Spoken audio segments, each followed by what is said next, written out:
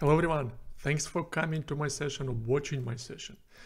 So today we are going to explore how a global cloud infrastructure can be used to build a geo-distributed applications. We'll discover what a geo-distributed application means in practice, and also we'll see how to build those applications in such a way that all of the global cloud infra is used to make them faster and make them compliant with different data regulatory requirements. A little bit about myself. My name is Denis Magda. I've been working with distributed databases and high-performance computing systems for the last 8 years. Right now, I'm the head of developer relations at Yugabyte. That's a distributed database that is built on PostgreSQL. And before that, I was contributing daily to the Apache Ignite, which is another distributed database, but designed for high performance and memory computing. Before distributed systems and high-performance computing solutions, I was on the Java engineering team at Oracle. I was developing JVM and GDK, and my professional career started at Sun Microsystems, where I was advocating for various technologies, including NetBeans, Java, Solaris, and much more. So the agenda for today will include 3 primary topics. We need to understand why this whole conversation makes sense at all. We will see how the global cloud infra can be used to solve several problems related to geo-distribution.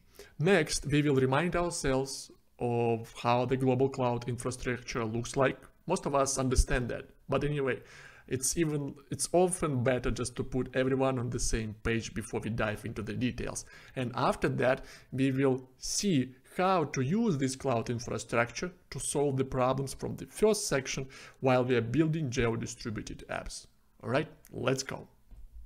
So when the global cloud infrastructure is useful, first use case is when you need to equalize latencies for users around the world. So let's, we are designers, we are architects, and we are application developers. So let's today build a new application. I'm inviting you to become my co-founder. We founded another startup company and we are building a Slack-like messenger. Many of us use Slack daily to collaborate with our colleagues and partners. And let's say that we decided to build a Slack killer. Probably we just reinventing the wheel, or probably we might have some killer feature in mind, but on a serious note, Slack is a good example of a geo-distributed app. And let's say that we are building this application right now together. And as a startup company, we have to run fast, right? And our first version of the application will be running in one cloud region, probably even within a single availability zone. We will have an application instance and we will have a database node that will keep all the messages, channels, and workspaces. Once we launched our first version of the application, we've got the first 3 users. We certainly have more, but these 3 users will help us to solve different architectural challenges. So welcome, Mrs. Blue, a financial advisor from New York, and she has a friend, Mr. Green, the friend from her time at college, and he's a scientist who lives right now in Berlin. And also 2 of them know Mr. Red for a while. Mr. Red became a writer and moved to Mumbai in India. And one day they came together and decided to use our Slack-like corporate messenger just to discuss several topics.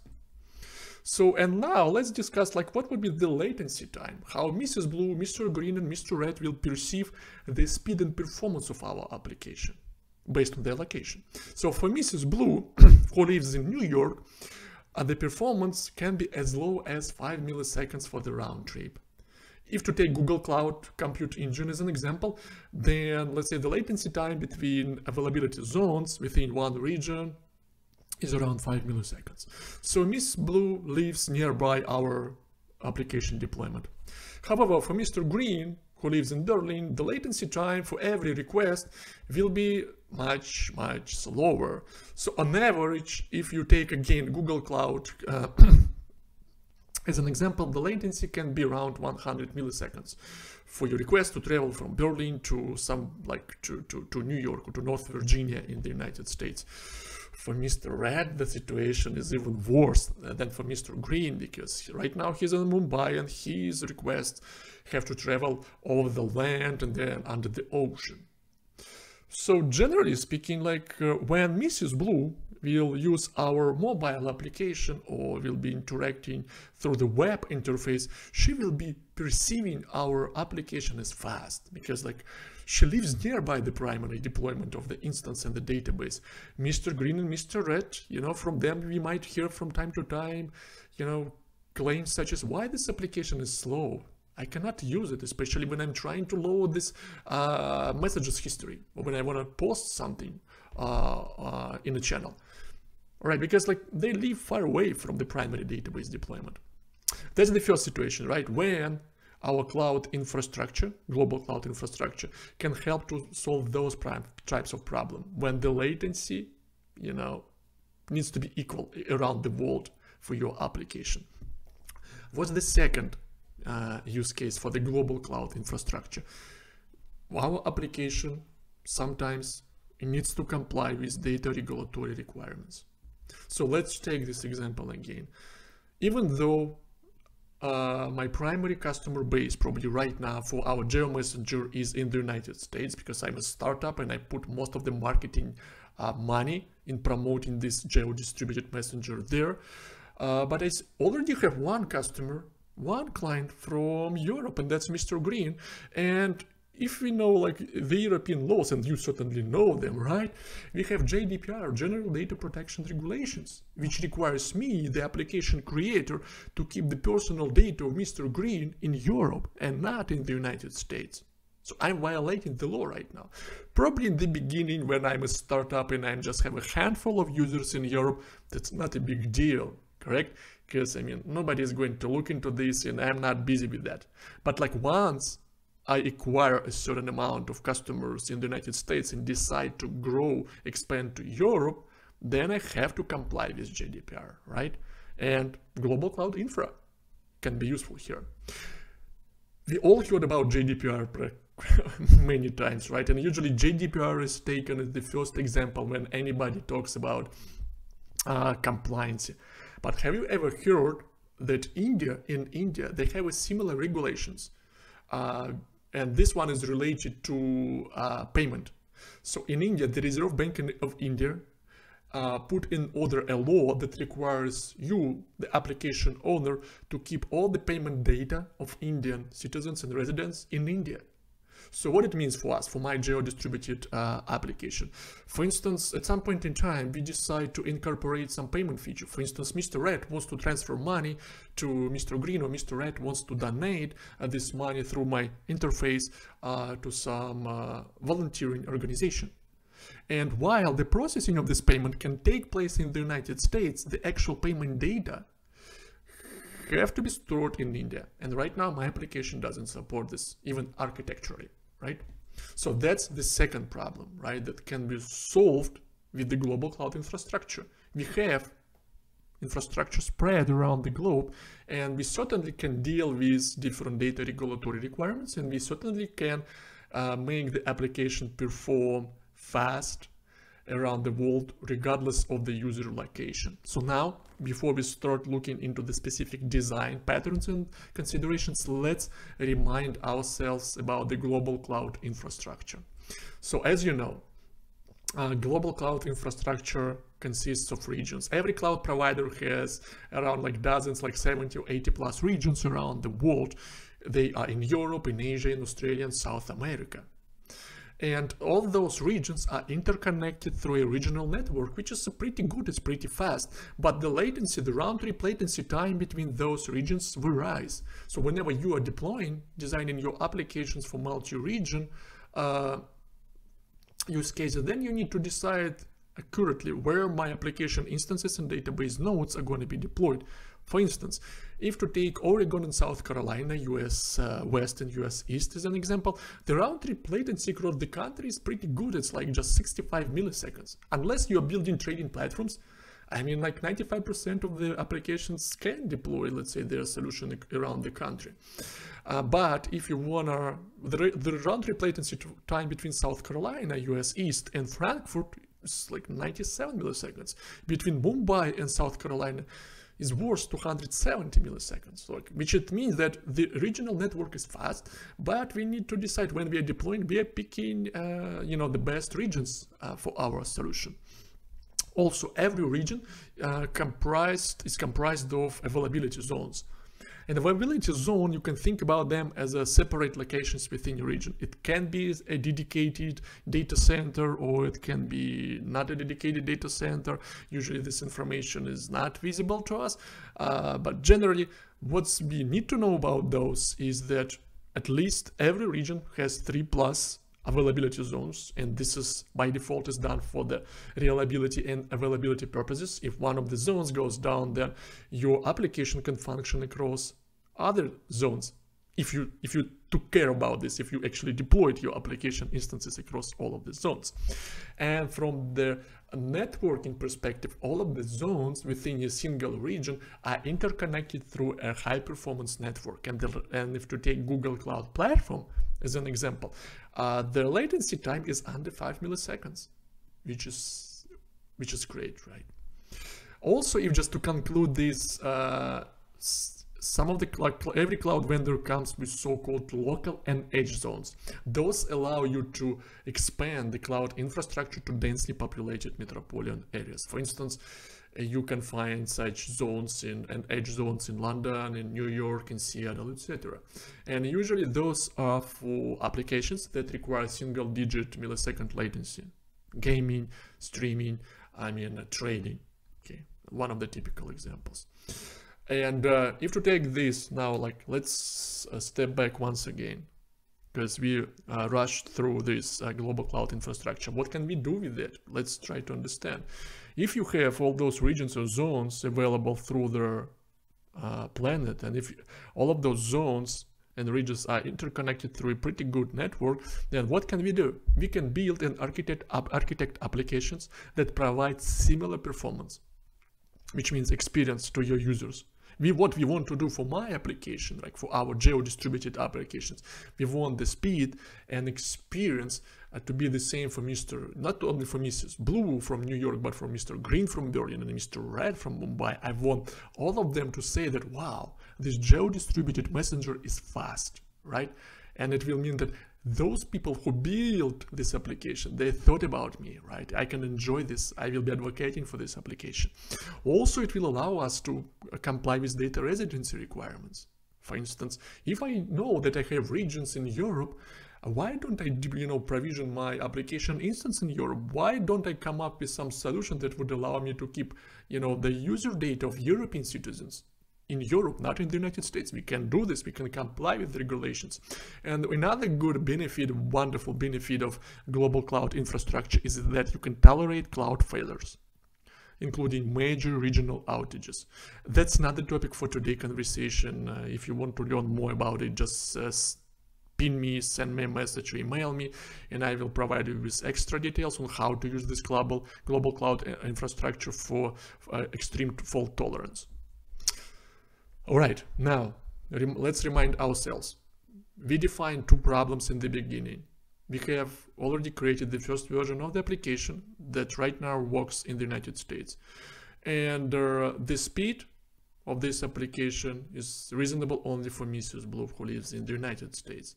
But for Mr. Green and for Mr. Red, the situation is, let's say, slow. They will talk about my application as a slow one because they live in Europe and India.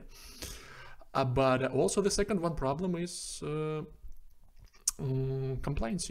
We need to store the payment data of Mr. Red in India, not in the United States, and all the personal data of Mr. Green in Europe and not in the United States. But also what we learned, we have global cloud infrastructure, regions, virtual machines, storage around the world. So now let's see how we can put everything together and solve all of those problems. How can we build geo-distributed applications? First, let's define what a geo-distributed application is. The definition is simple. That's an application that spans multiple geographic locations for high availability, compliance, and performance, right?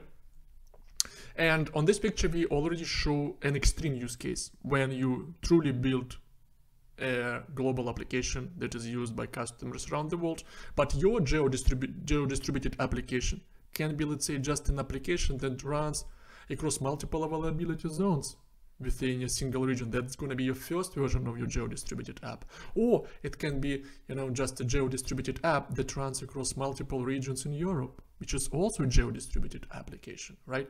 But this is the extreme use case, and we are discussing the extreme use case today. So now let's talk about a typical architecture of a geo-distributed application. How is it different from a regular replication? And under the regular application, I assume an application that we usually deploy in one region, in one availability zones, and we just hope that nothing will happen to this availability zone and my application will be running all the times. Similarly to regular applications, a geo-distributed app comes with data layer, with application layer, and load balancer at a minimum. It certainly can have APIs, message buses, and blah, blah, blah. But today, let's take the simplest architecture: data layer, application layer, and load balancer.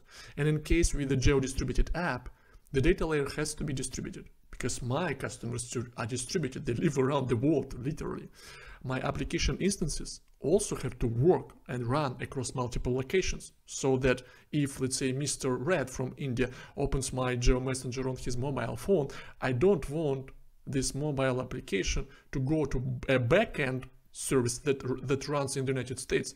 Why don't I have, let's say, a backend instance running in India? I certainly can do this. And global load balancer, you'll see how to use it to forward user requests to the application instances that are nearby your physical location of the customers. So now let's put this architecture in mind. Remember, we had the first version of our application running in the United States, and that's where we have the database nodes. As application developers, we do care about the application layer first, right? That's what excites us and that's what drives us. That's why if the suggestion is to for geo-distributed apps is to build instances around the world, then let's deploy an instance of my backend in Europe and in India. That's what I did. Good. Next one is if I have multiple instances of my application running around the world, then does it mean that my front end and that's my mobile layer and any API layer need to remember all of those IP addresses, all of those standalone instances? You certainly can do this, and that's probably would be your default solution, but that's cumbersome. You truly don't want your mobile applications or your front end to remember locations of those instances in India, in the United States, or in Europe. It doesn't make sense because those can be changed. A typical solution to this problem is the global load balancer. The beauty of it is that it comes with the Anycast IP address. So your front end and your application, mobile applications, will be using this IP address to send requests from the users. But then, once the global load balancer receives the requests, based on the user location, the load balancer will forward this request to the nearest application instance. For instance, Mr. Green opens my Geo Messenger and he wants to read all of the messages from one of their channels. All these requests from the mobile application that is running and connecting from Europe right now will go to the global load balancer, and the global load balancer will see, all right, I have an instance of the application in Europe nearby Mr. Green, so let that instance to process this request. And this is what will happen. So the request will not travel to the United States any longer. Load balancer will take care of this. But from the speed, it's already a step forward, but from the data regulatory requirements, we have not solved anything, because if this application instance from Europe, for Mr. Green, still needs to go to the United States, then for the messages it's fine, right? It might not be treated as a personal data, but for any personal data, like, we are violating GDPR requirements, right? And we don't want to do this, at least, with our future expansion plans. So which means that we also need to take care of the data layer. We need to make sure that the data, at least the personal data of Mr. Green and payment data of Mr. Red, is stored in their countries and not in the United States. And if to put it graphically, at least, as of now, for the sake of simplicity, let's just make sure that somehow we arranged our data layer in such a way that we have the required data available from Europe and from India, and we don't need to go to the United States all the times. But with the data layer, there is no any silver bullet solution. With application instances, guys, it's all clear, right? We can deploy all those instances, we can use Terraform, we can use any other solutions to simplify and automate the deployment, and we can use the global load balancer. But with databases, there is no like one for all solution. So that's why we need to review them separately, because generally, when I'm talking about multi-region database deployments, I'm defining 4 different types. And you will pick one of them, you can just select several of them, but you will be selecting based on your use case. So the first one is single multi-region database cluster.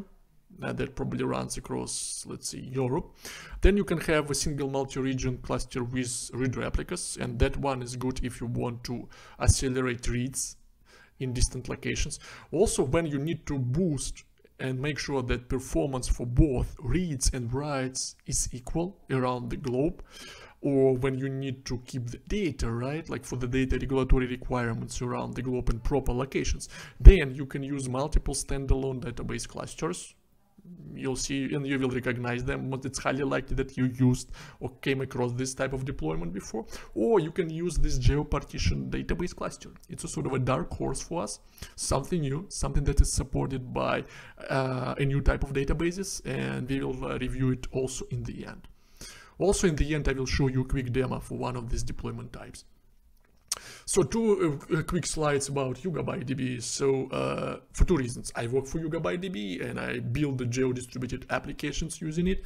And second of all of those deployment types that we are going to review, I am 100% certain that they are possible with Yugabyte DB when it comes to other databases. I cannot speak for other databases. It's up to you to decide and to review.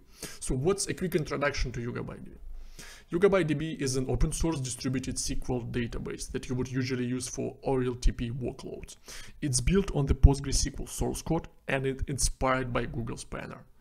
So at its core, it has their query or compute layer, and it's built on Postgres. It's literally the Postgres source code. And below that compute layer, we have our storage layer. It's distributed. We support sharding. Your data is going to be sharded across as many regions as you like. It's going to be load balanced. It's all consistent. We support transactions and RAF consensus protocol for data replication. When it comes to the compatibility level with Postgres, how much are we compatible with Postgres? Everything that you see here in green, it's a PostgreSQL source code, and that's our query engine of Yugabyte DB compute engine. Everything is green, is taken just from Postgres repository, is easy and not changed. But the red sections are our optimizations. We had to optimize the planner, the executor, and some other components to make sure that they can generate the most efficient plan and get it executed over our distributed storage engine that is unique to Yugabyte DB. Now, let's see how we can review several database deployment options. First one is single multi-region database cluster. Imagine that I have several regions, United States West, Central and East, and you can deploy, stretch your cluster across those regions. The latency time, it's fine for my GeoMessenger application. It's going to be around, let's say, 65 milliseconds between East and West, and less between West and Central. Usually you would use this type of deployment for the sake of fault tolerance, because if one of the regions goes down, your and my GeoMessenger will remain operational, because the other 2 regions will be running and all of the data will be there in the consistent state. Also, what's important about this type of deployment, each node is equal, meaning that we don't have a notion of the leader and follower nodes. All of them keep a subset of the data, and all of them serve reads and writes. The other use case, and this is probably what I will be doing anyway, you see that in the United States right now I stood up a multi-node cluster, and the nodes are running across several zones. I did this, from the high availability standpoint. I know that even regions go down for many hours. That's why I don't want my messenger to be unavailable while a region isn't unavailable. But Now I'm expanding to Europe. Eventually we met and we said, now the time has come to go to Europe, so let's at least accelerate and make sure that reads for Mr. Green are faster, and the same for Asia for Mr. Red. Because at least most of the time what people do, they open up the messenger, they read, right? They read the data, and only in a few occasions they start chatting and sending messages, but most of the time you read. And it's easy to implement with a geo-distributed database. You just need to attach your read replica nodes to your geo-distributed database cluster. After you do this, the latency for Mr. Green, for Mr. Red, and for Mrs. Blue for reads will be low, probably like around 5 milliseconds, under 5 milliseconds, at least in the Google Cloud. But now, if I want to accelerate both reads and writes, because at some point, let's say, like in a couple of years, right, when my startup, our Geo Messenger became a hit, now I want to make sure that, let's say, the speed for writes is good. And also, finally, I also have to comply with data residency requirements. I want to make sure that all the personal data of Mr. Green that is stored in my messenger is located on the nodes in Europe and not in Asia or in the United States. And here is one of the solutions. You can deploy separate clusters in different geographic locations. Like you have a dedicated standalone cluster in the United States that will keep all of the data for those who live in the United States, and you have, let's say, the same clusters in Europe and Asia. We use different coloring scheme to highlight this. But for my Geo Messenger application, for many use cases and for many apps, that would be an architecture to go with. But for my Geo Messenger, that's not a good solution, because I want Mr. Green to read, because my application layer, my backend and my mobile application, they need to maintain connection endpoints to all of those separate databases. And it will be hard to join data across those databases and especially run transactions when necessary across those databases, which means that I want to have something simpler. I want to have a single database connection endpoint, and when needed, I want Mr. Green to pull data from the United States. I want Mr. Red, when needed, to send, let's say, and store some data in the United States if it doesn't violate, you know, the regulations of the Reserve Bank of India. Why not? It's fine. That's a reasonable requirement. And here is you can take advantage of a geo-partition database cluster. So on this picture, we have one single database cluster that runs around the globe. It's just one connection. It's going to be just one connection endpoint for your application. You certainly can connect to every node, but usually you can use a load balancer, or you can use, let's say, just for, if you want to send, your application wants to send a request that joins data stored in the United States and Asia, you can do this through one connection. So, but how this geo-partition cluster works, how the data is arranged. You, as an application developer, needs to introduce a special column to your data model. In my case, the column is named region, and based on the value of this column, the database will automatically place the data in one of the locations. So for instance, when Mrs. Blue sends any requests, all her messages will be labeled with the region equal to the United States, and the database will put all this data in the United States.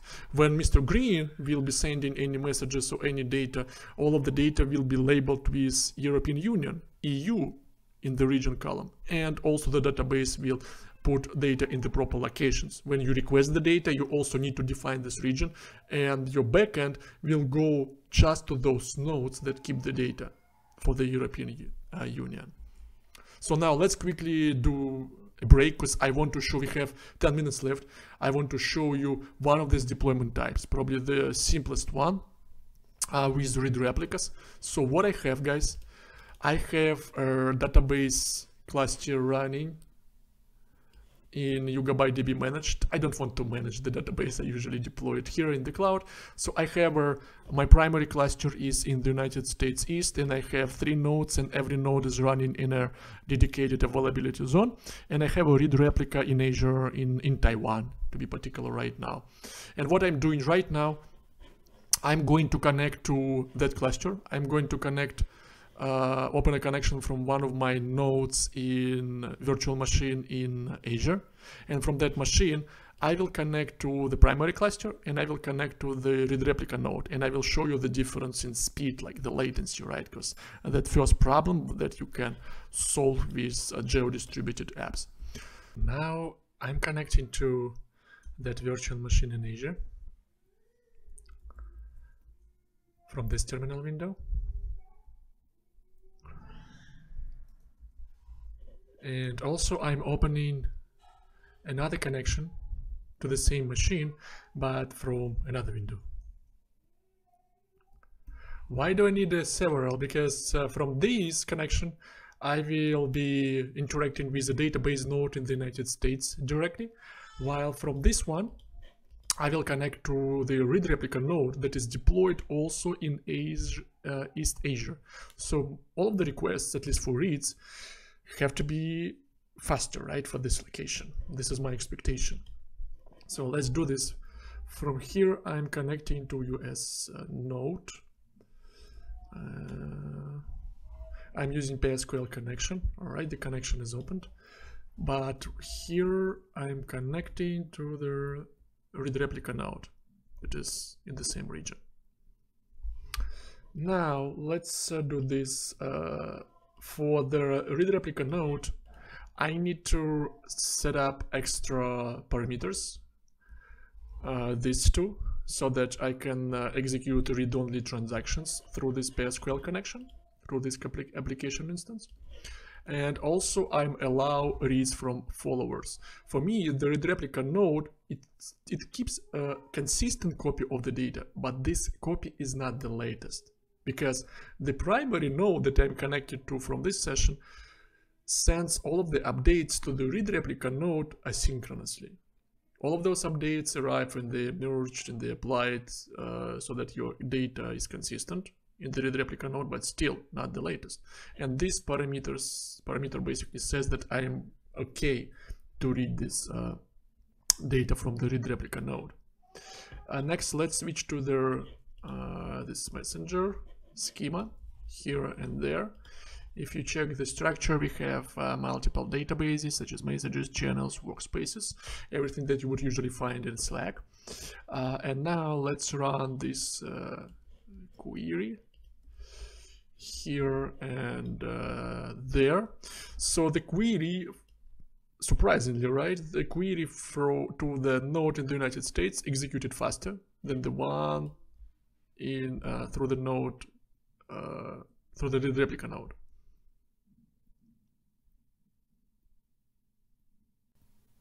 And it took more time to execute this query through the replica node, because a replica during the first query, etc., to the specific table needs to load metadata, some information from the primary nodes that are in the United States. But usually what's good, you do this only once, because right now, let's do this. Let's enable timing function so that we see the latencies.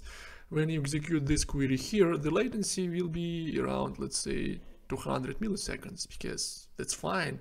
The request travels to the United States. But now, when I execute the same request from here, and now I need also enable this timing, it's gonna be, let's say, 9 milliseconds versus 190 milliseconds, let's say 10, 15 times faster, just because I'm reading the data from the read replica.